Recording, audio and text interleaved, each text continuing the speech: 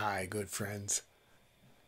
I want to speak to you today from the deepest feelings for our humanity, from the deepest depths of my love and compassion for all.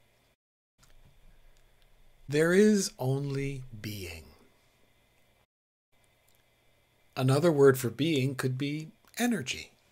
Energy can be formless or appear to temporarily take form.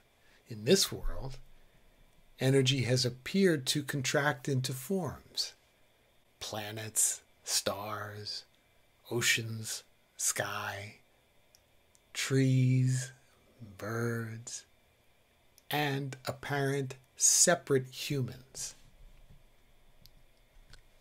Every attempt at enlightenment is generated by the ego in human form, looking to improve its life experience or escape some kind of suffering. If an apparent awakening of a Buddha or a Shankara occurs, the true reality or being can be seen in three levels.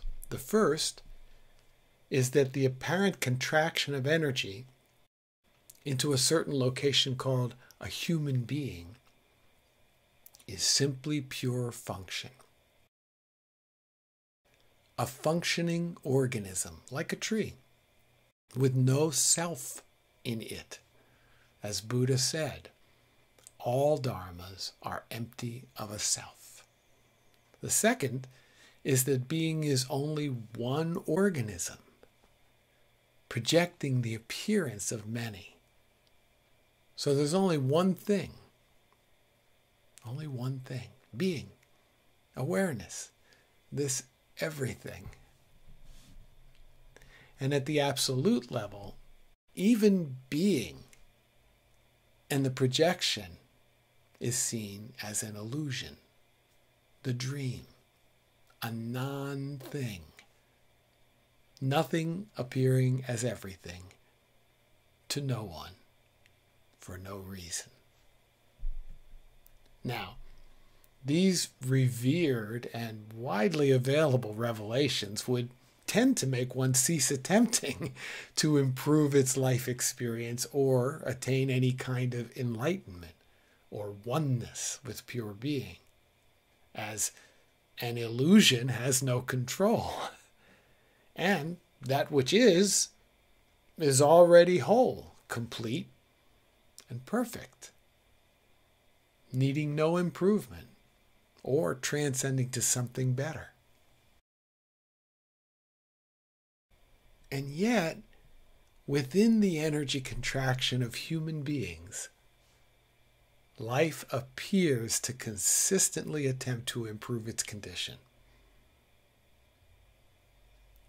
Awakened insight clarifies this as awareness manifesting as the I thought, the first thought, which creates the ego sense, which in turn causes all other apparently personal thoughts and feelings, and then naturally tries to surmount the difficulties in life and better its condition.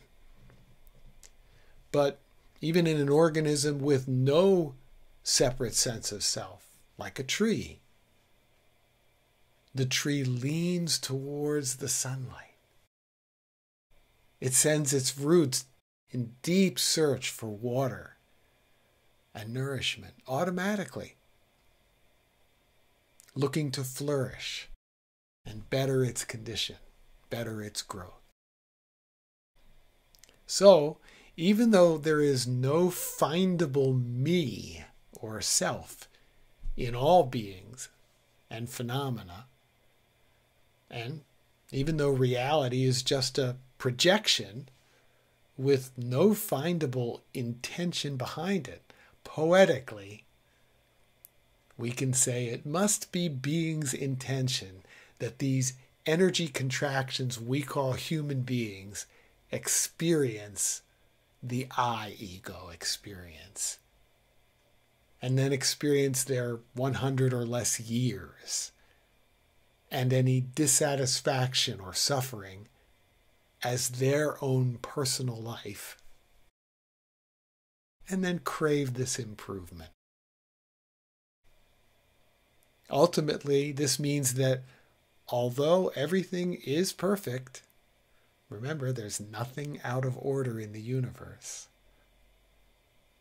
And although there's no need to attain or improve anything, as Ramana says, being is always just being, and there is no realizing it or attaining it. Who is to realize what and how when there is only the one being? Even though the illusory I ego will analyze its condition in life, conclude it is unsatisfactory, and try to change it or enlighten it. Since an illusion can never have any control over going beyond or waking up from the illusion, and the infinitesimally small number of Buddhas and Ramanas out of all the energies that have ever lived in human form show us how extraordinarily rare, virtually non-existent, this full awakening is. All we really can do is show the deepest compassion for all and ourselves. We can practice a path and deep meditation, and perhaps gain glimpses or longer periods of seeing the no-self, the oneness of being, and the illusory nature of nothing being everything. Perhaps even experience the boundless bliss and freedom available in that. But as long as we are doing those practices as the ego, yearning to improve its life experience or attain some exalted state, we can never emerge from the separate self condition of our humanity.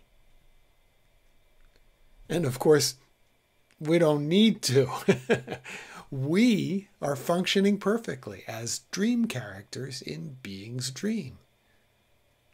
Simply temporary apparent contraction of the energy that will all too soon dissolve back into the formless.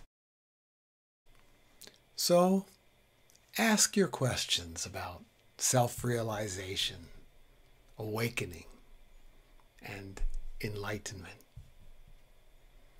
Take the instructions and create your own ideal routine of meditation and other practices. Do deep self-inquiry or deep surrender to the Guru and God. And continue to try to break through as much as an illusion can convince itself it is successfully escaping the illusion. At the same time, fully embrace your humanity and that of every human and natural form around you. Know always that none of us ever get enlightened, nor do we need to. That's just the ego's I thought. And shower everyone with the deepest love and compassion you can find within you. We are God, and we are human. Energy delighting in contracting into the dream of separateness, playing hide and seek with itself, and then expanding back into the formless. What higher expression of love could there be than this? What else can we do but love?